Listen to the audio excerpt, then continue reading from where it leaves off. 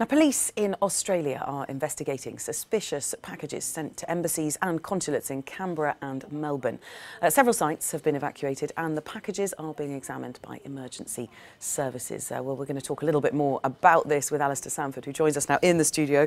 Morning to you, Alistair. Morning, Belle. Just tell us what we know so far, how worried people in Australia should be. Well, the federal police have got involved. They say that several suspicious packages have been delivered to embassies and consulates in Canberra and Melbourne. They're being examined. The circumstances investigated, but there's no word on what the substance is or whether it's dangerous. Now, not much is known about the sites in Canberra. Most of the details we have concern Melbourne, and there are plenty of pictures and eyewitnesses' accounts of emergency services being sent to several sites around the city, and on the government's own website that confirms that at several locations there have been hazardous material alerts.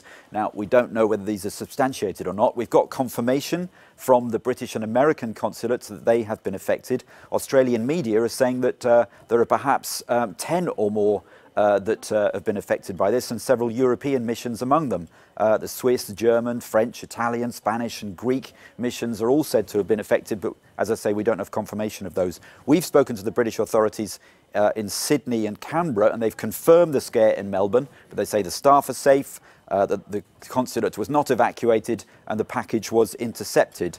Reuters also say the American consulate confirmed a package was received. In both cases, the procedures, they say, worked.